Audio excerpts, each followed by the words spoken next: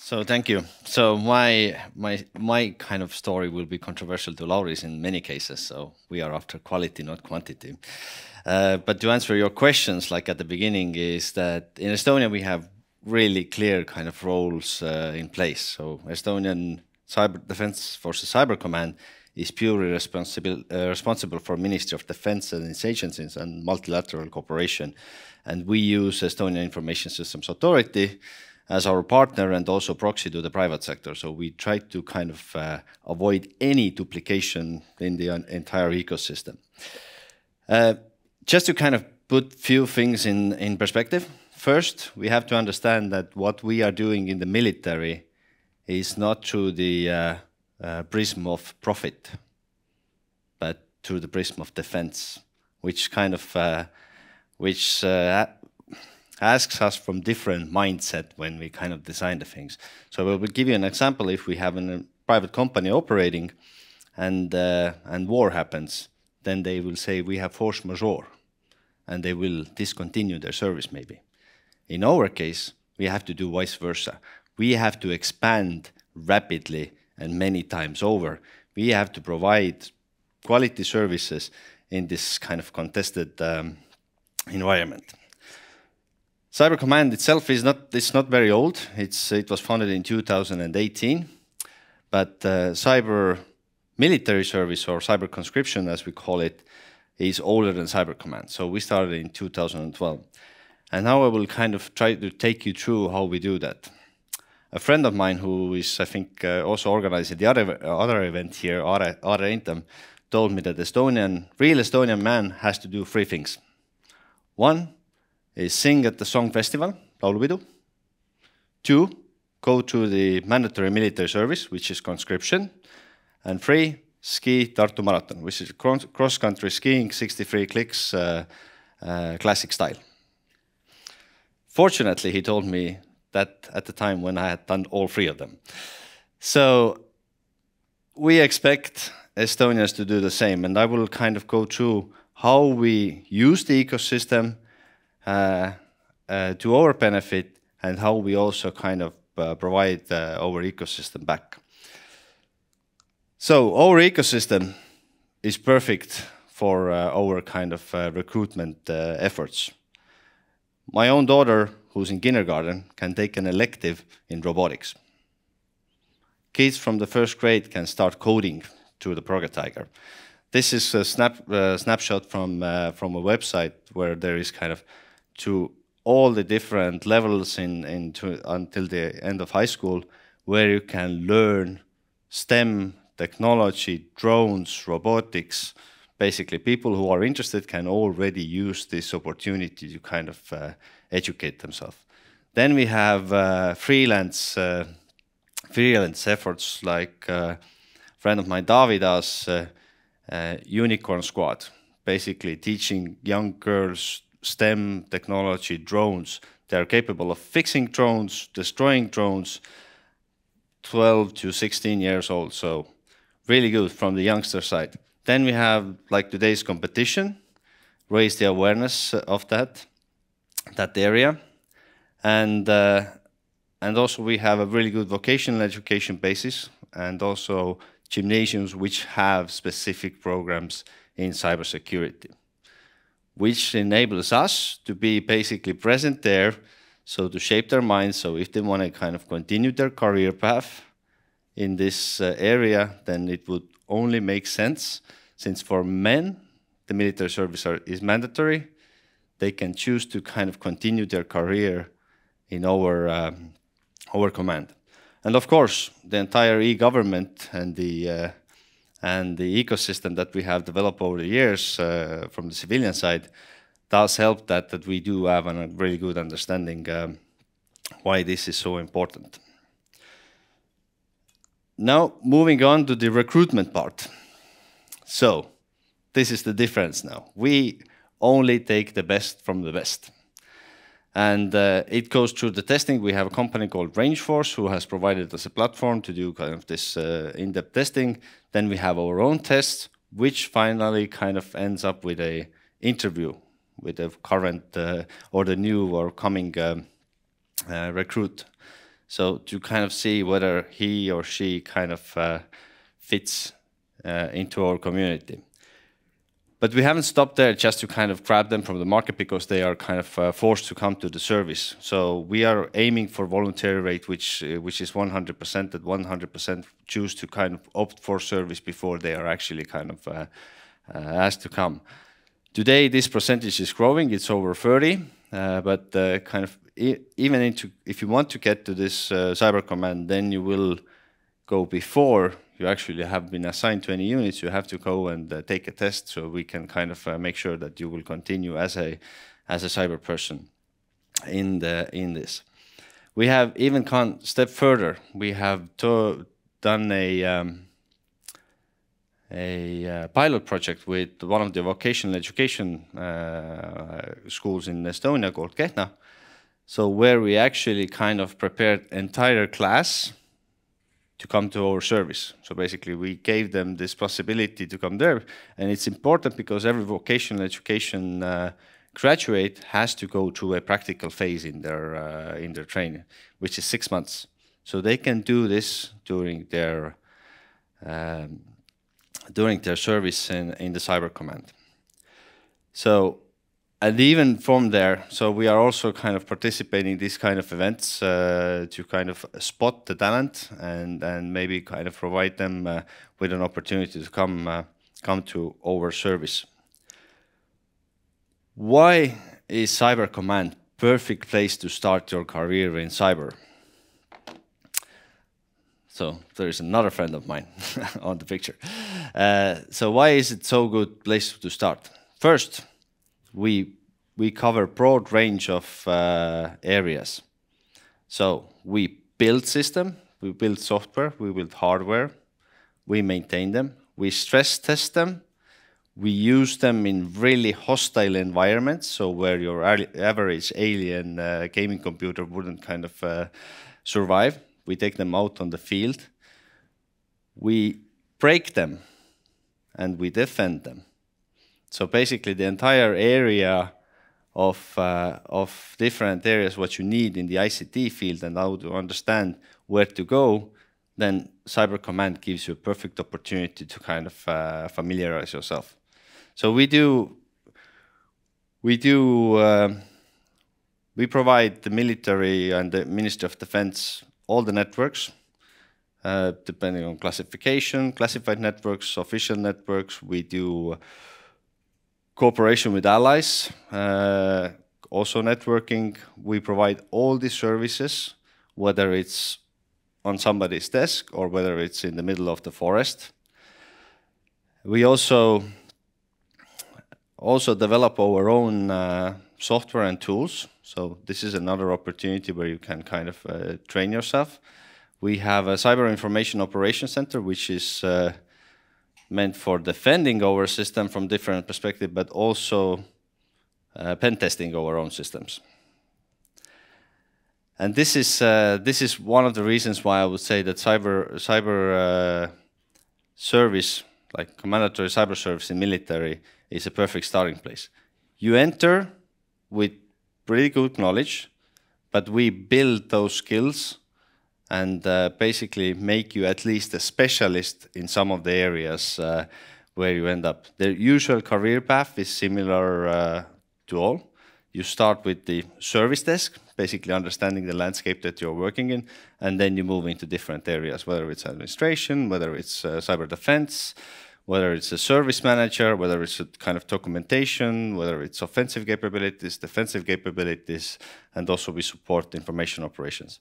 And also one of the things that we have, which is not really common, is we have strategic communication center where people who have more kind of artistic skills can also kind of do media operations, providing kind of this kind of video feeds or even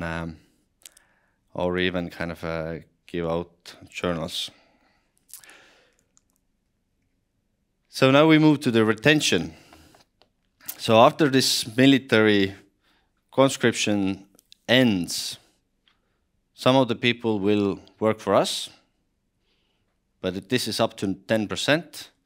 The other 90% we are giving back to the community.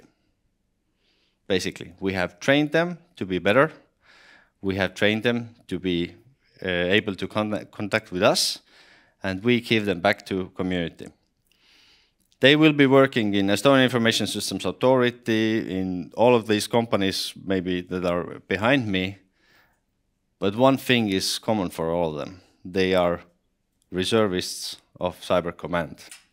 So they are available for us also during the wartime, and they know how to kind of how to run business with us.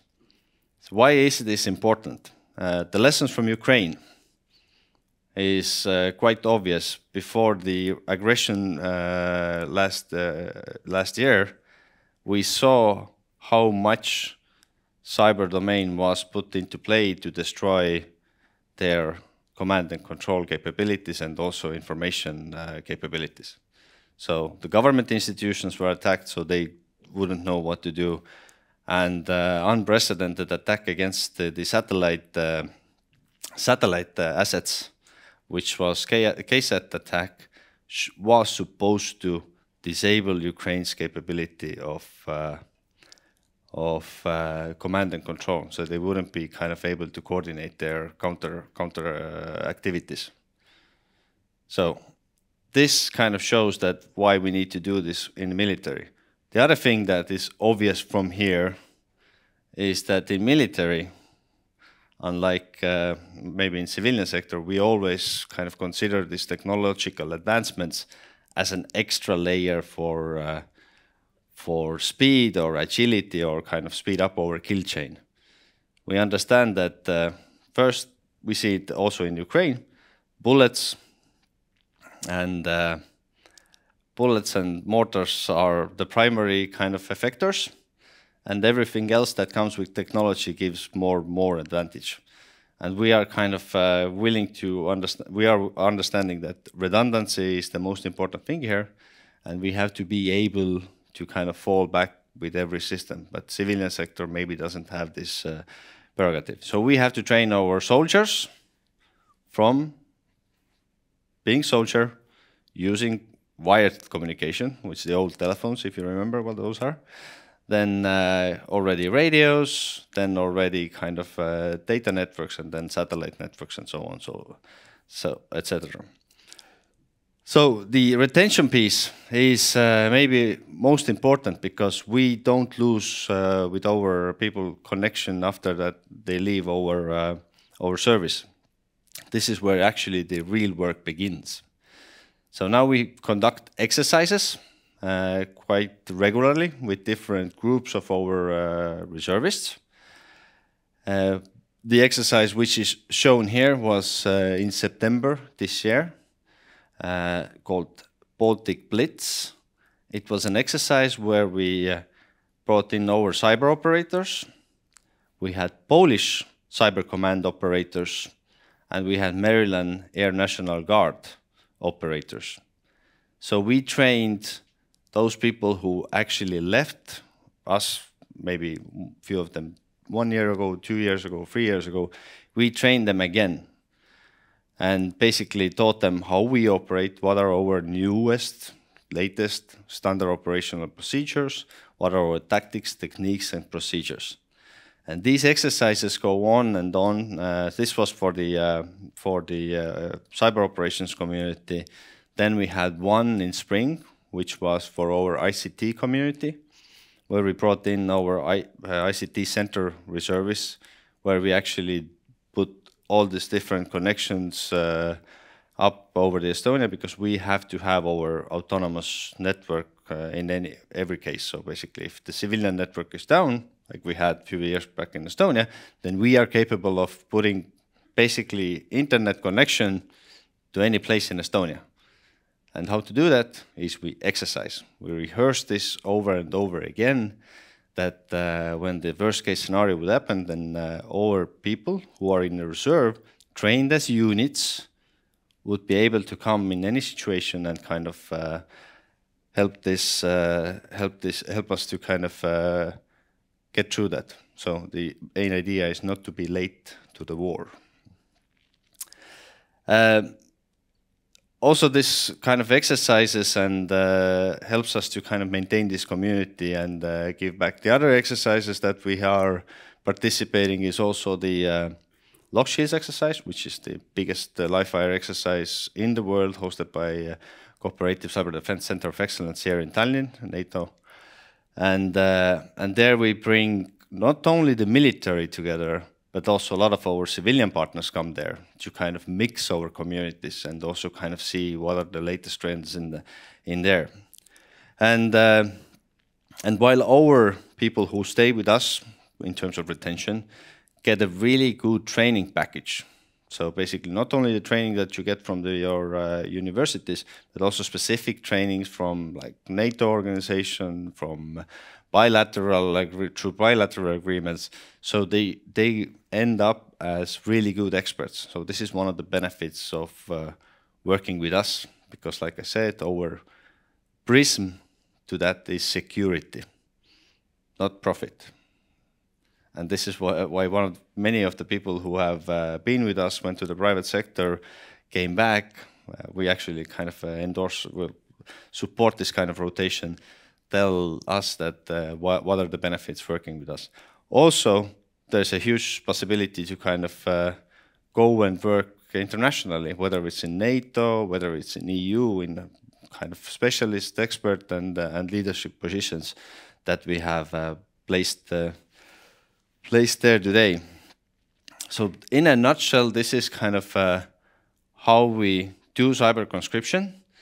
And I don't know how many of you have been to conscription here, because we have international, well, I have an international community, but definitely we don't talk about that much because we have a quite good kind of flow of people coming in with really good quality and who are kind of staying with us for a longer period as well. So we haven't felt like too much of need to advocate or kind of promote this. And this is one of the first occasions that we do that.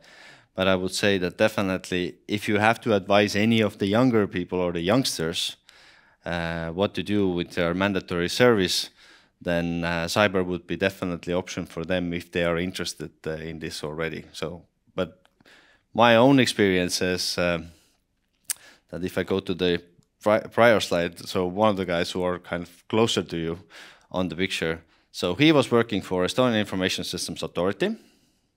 Then he went to conscription to Cygnus Battalion.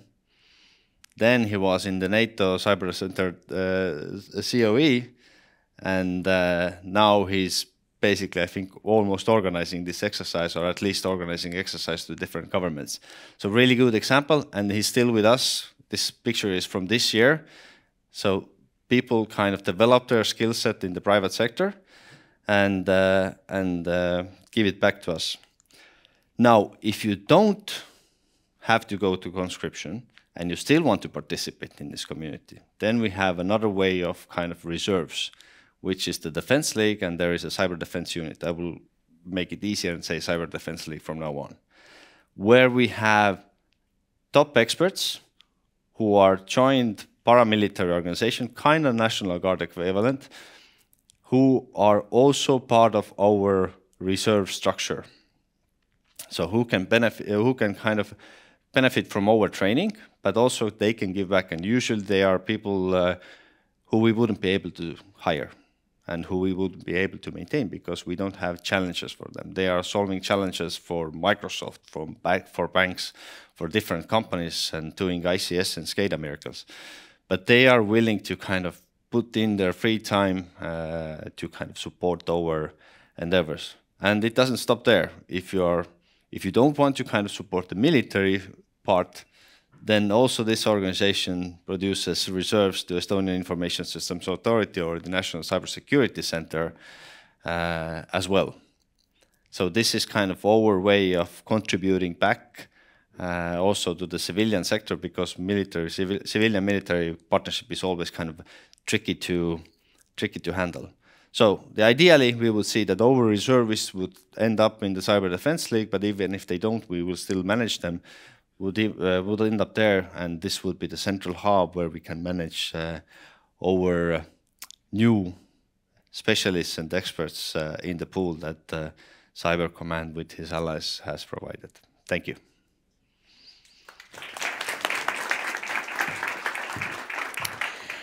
Thank you, Mihkel. I haven't been to conscription because it's not compulsory for females. But I have to tell you my personal story. I used to work at the Defense Ministry, but before this, I already knew that it's possible to do that also in cyber field. And I was so sad about this that I didn't have that chance back in the time when I graduated high school. And I think also, if you would just bring it out the numbers, how many females do you actually have doing conscription in cyber? And do you feel like it's becoming more popular, or how do we get more also, just kind of gender equality in that sense? Because, I mean, if I think about conscription, and if somebody would tell you that you need to be in a forest for the next 9 months and, just fight somewhere, I'd be like, no, that's not really for me. But if I would have a chance to actually do that in cyber today, it would be a big yes from my side. So maybe your perspective there, how do we get more also young females in that sector so that we are part of also the military sector a little more? So I would like to actually get your advice on that, how we would get more. So we usually have like a couple a year who apply for that, but they usually end up on the infantry side because they like this military stuff, at least for some period more. So we definitely would like to see more people kind of applying for this. Yes, the first 2 months, which is kind of the basic training of a soldier, this is not too hard, and it gives you at least a lot of skills which you can use later on in your civilian life as well. So basically, I wouldn't be afraid of those 2 months, because after that, for 9 months, we will train you, train, exercise. So basically, making sure that those skills are up to date, and even our reservist skills are constantly up to date, because cyber training should be like pilot training in my head. So pilot learns all the basics, which is university, right? Their bachelor degree, master's degree. But pilot has to take test flights. Like, they have to keep up their skills. And this is something that we do through the exercises. And it's really vital, because there is no room for complacency in this domain, because everything is going so fast. All right. We received already one question also from the audience. And once again, if you have a question, you can just raise your hand and I will ask the microphone to be also taken for you. So there is a question. In your military exercise, do you also exercise with policing authorities? Yes, in that sense, when we are in exercise where we have civilian sector kind of involved, then we basically give it directly to Estonian Information Systems Authority or our contacts in the police forces. So yes, we do that, but we don't deal it with ourselves. So the idea for us is, like I said, avoid any duplication. So it means that if we see that something is kind of in other jurisdiction, we kind of hand it over, because obviously when the crisis evolves, our troops are already focused on kind of how to expand our own capabilities to make sure that we are not late for the war, and we are kind of capable of supporting our troops on the ground. There is a question asking, but I'm pretty sure you can give a good answer for that. Where is the base where you can specialize in cybersecurity located? In Estonia. Not sure if you can give the exact address for this, but in Estonia and in Tallinn, to be more precise. Okay. There was actually a question before. I think it was for Lauri, but I'm actually trying to just kind of change that question a little. What do you think about role of AI in cybersecurity? When I used to work at the Defense Ministry, we were investigating this a lot, and when it comes to especially countries like Singapore or Israel, they're currently spending a lot of money to really again raise their capabilities in order to use AI in cybersecurity. Do you think that also one point, because also I could bring it out like US and China, but do you think that this is going to help us with the talent issue as well, when there is a lot of AI use that is automate a lot of processes that today the human beings have to deal with?